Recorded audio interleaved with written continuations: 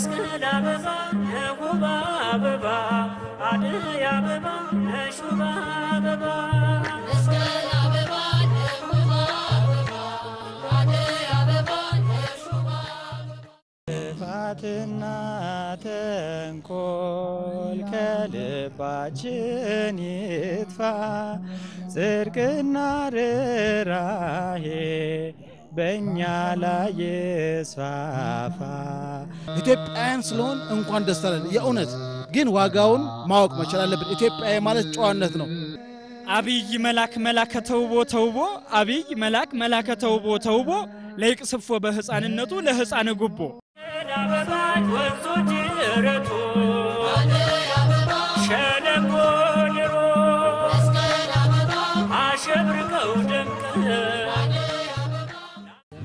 ሰላም ጤና ይስጥልኝ ውድ የአዲስ ፖሊስ ፕሮግራማችን ተከታታዮች እንደምን ሰንብታችኋል መስከረም 16 ቀን 2011 ዓ.ም የደመራ በዓል በታላቅ ሃይማኖታዊ ድምቀት የሚከበርበት መስቀል አደባባይ ነው የምንገኘው እዚህ መስቀል አደባባይ የበዓሉ ታዳሚዎችን ስለ በዓሉ አከባበር ስለ ሰላማችንና ሰላማችንን እንዳይናችን ብለን እንዴት መጠበቅ እንደሚጠበቅብንም ጭምር የተለያዩ መልእክቶች ተላልፈዋል ይሄንኑ መልእክት ወደ እናንተ እናደርሳለን እስከ ፕሮግራማችን ፍጻሜ ድረስ አብራችሁ እንድትቆዩ በአክብሮት ጋብዛችኋለሁ መልካም ቆይታ ይሁንላችሁ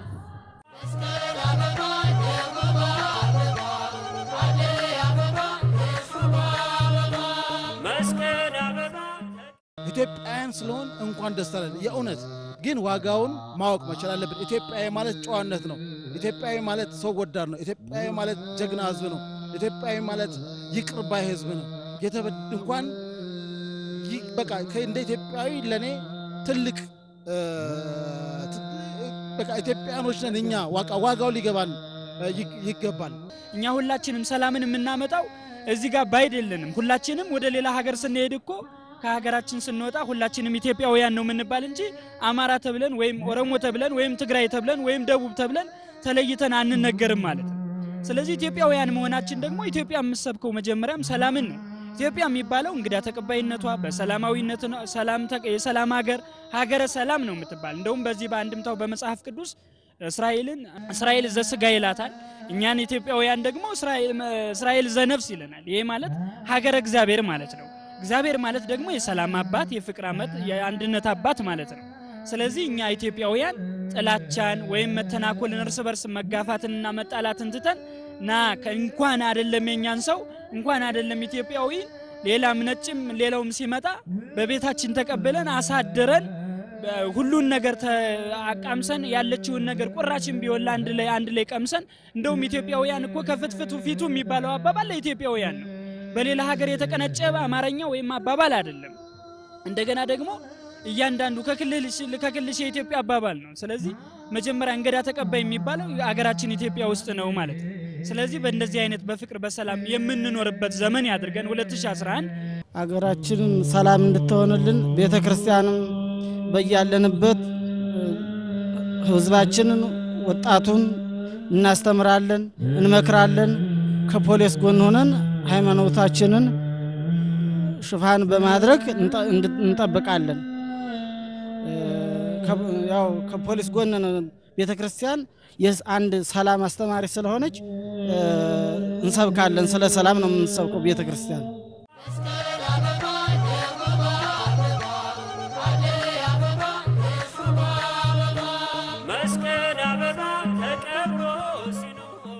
ሰላም ማለት እግዚአብሔር ነው እግዚአብሔር ባለበት ደግሞ ሰላም አለ ሁላችንም የሰው ልጆች እንስሳቱንም ጨምሮ ስለ ሰላም መጨነቅ አለብን ሰላምን መምረጥ መቻል አለብን እንስሳት የሰው ልጅ ቃሉ ሊከብድ ይችል ይሆናል ከእንስሳት መቻል አለብን እንስሳቶች እንኳን የሚተኙት ጥላ ያለበትና ሰላም ባለበት ቦታ ነው አለዛ ምድሪቷ ባዶ ነው የምትሆነው ለዚህኛ የሰዎች ልጆች ደግሞ ባንድ ያዳምና ሔዋን ልጆች ነን ሁላችንም ያንድ አባትና አንድ ልጆች ነን እናታችን ደግሞ ኢትዮጵያ እድለኛ ናት ከ88 ብሔር ብሔረሰብ ያሏት ልጆች አሏት ታላቅ ሀገር ነች እነዚህ ልጆቿ ሰላሟን ጠብቀውላት የእናታቸውን ሰላም ጠብቀን አንድ ሆነን ተባብረን አንተ ትብስ አንቺ ትብሽ አንተ ቀደም እኔ በሶብኛል አንተ አንሷል እኔ ተግብ ያለው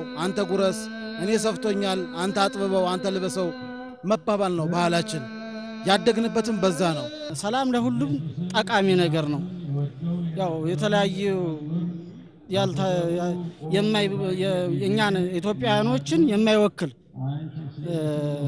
ማንንም የማይወክል ነገር ነው ይሄንን ያደረገው ስለዚህ ይሄንን ቤተክርስቲያንም አጥብቃ በትልቅ ነው የምታወግዘው ሁላችንም ከፖሊስ ጎን ሆነን አገራችንን እንጠብቃለን በኢትዮጵያ ፈድፈደ ነገረ መደመር ደስታ በኢትዮጵያ ፈድፈደ ነገረ መደመር እልልታ በዶክተር በአብይ ተወግዷልና ልዩነት ጥላቻ በሽታ ኢትዮጵያ ሀገራችን ከተለያየ ችግሮች አሁን ወደ ያለችበት የመደመር የሰላም ጊዜ ስለሆነ በኢትዮጵያ መደመር ሰላምታ በዛ በዶክተር በአብይ ተበረከተ የሚልቅ ነው ቅኔው እንግዲህ አሁን ያለንበት ሁላችንም ኢትዮጵያውያን ነን ኢትዮጵያ ማለት ደግሞ በእግዚአብሔር ሀገር እግዚአብሔር እንደው መጽሐፋችን የሚለው ኢትዮጵያ እጆቿን ወደ እግዚአብሔር ተዘረጋለች ነው የሚለው ስለዚህ በኢትዮጵያ መደመር የሰላም መደመር በዛ ማለት ነው ለኛ ሰላም ነው የሚያስፈልገን ኢትዮጵያ ታዳጊ ሀገር እንደመሆኗ መጠን መጀመሪያ መገንባት ያለባት የህዝቦቿን ሰላም የህዝቦቿን ደህንነት ማስጠበቅ ነው ያለባት ማለት ነው ስለዚህ ሰላም ነው የሚያስፈልጋል ለዚች ሀገራችን ስለ ሰላም ስናነሳ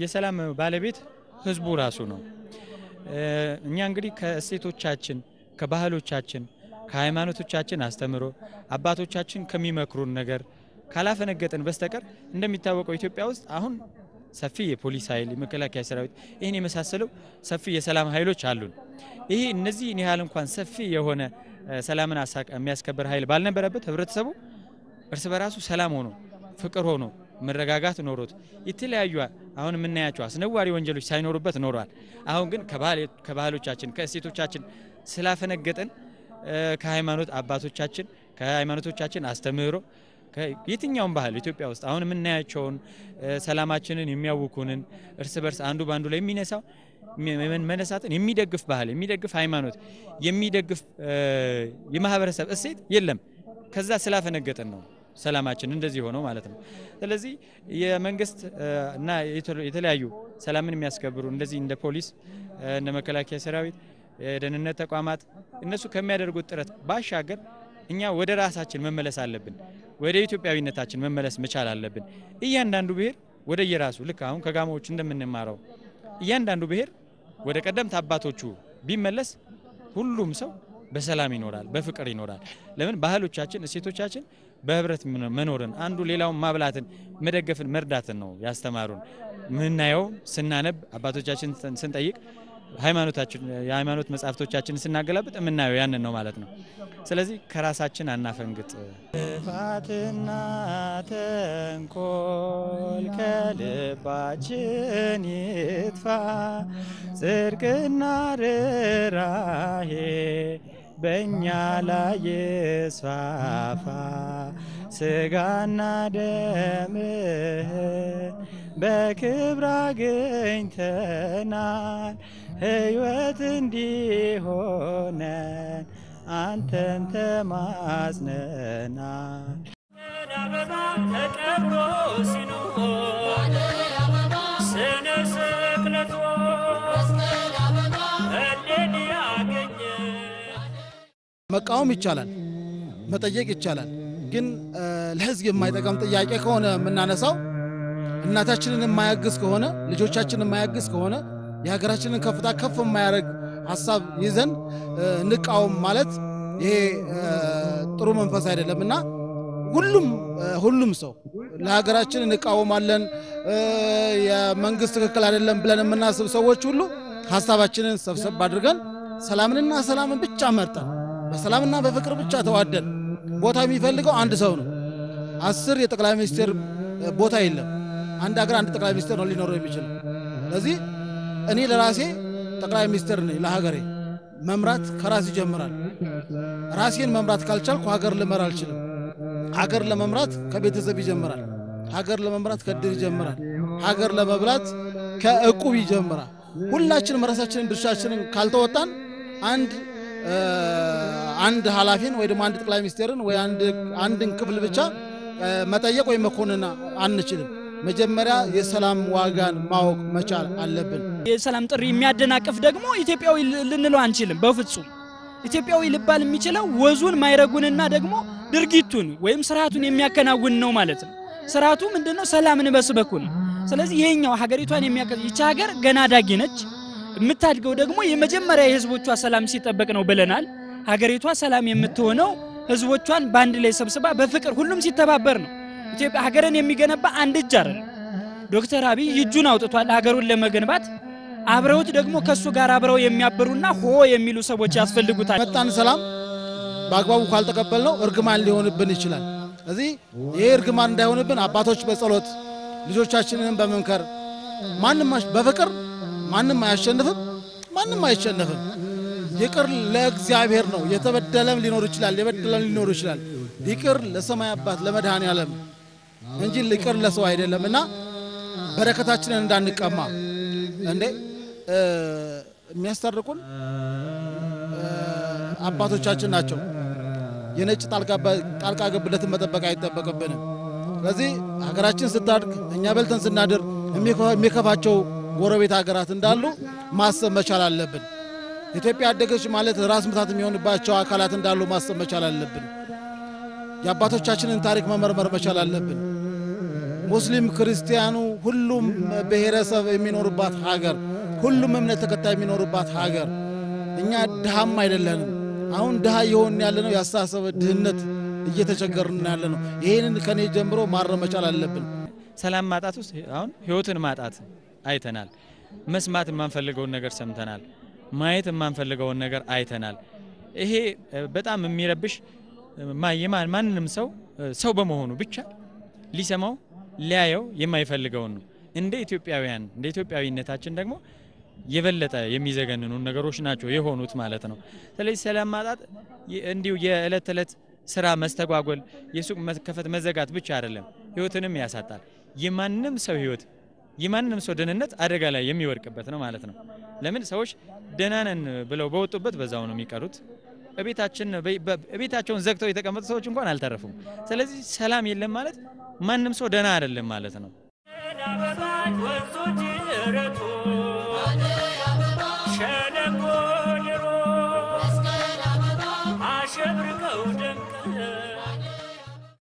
ቅድሚያ ሰላም ስትሆን አገር ሰላም ስትሆን ሃይማኖትም የሚከበር ህፃናቶች የሚያርጉ አሩጎች የሚጦሩት አገር ሰላም ስትሆንና በያለንበት በየስራ ድርሻችን ሰላም እንዲሆን እናስተምራለን። ወጣቱን እንድትመክሩ በየነውን የማስተላልፈው። ወጣትነት የስሜት ጊዜ ነው። የሆነ የገባን ነገር ይኖራል። ከገባን ነገር የበለጠ ግን ያልገባን በጣም ብዙ ነገር አለ። ከተረዳነው የበለጠ ያልተረዳነው በጣም ብዙ ነገር አለ። ራሳችንን እንደምንረዳው ወገኖቻችንን እንደምንረዳው የሌላውንም ፍላጎት የሌላውንም ሐሳብ ደግሞ ለማድመጥ እንሞክር። ከዛ በወጣትነታችን እንድጡንቻችን ሳይሆን የበለጠ መስራት ያለበት አይምሮአችን ነው ወጣት መሆን ያለበት። አይምሮ ወጣት ሲሆን ልክ አይምሮ እንደ ጡንቻ ብርቱ ኃይል ሲኖረው እንዲሁ ይፈታል የማይባል ችግርን በአይምሮ በጥበብ መፍታትን ብንማር ጥሩ ነው ብዬ አስባለሁ። ውድ የአዲስ ፖሊስ ፕሮግራማችን ተከታታዮች የዛሬው የአዲስ ፖሊስ ፕሮግራማችን ይህን በመሰለ መልኩ ይጠናቀቃል።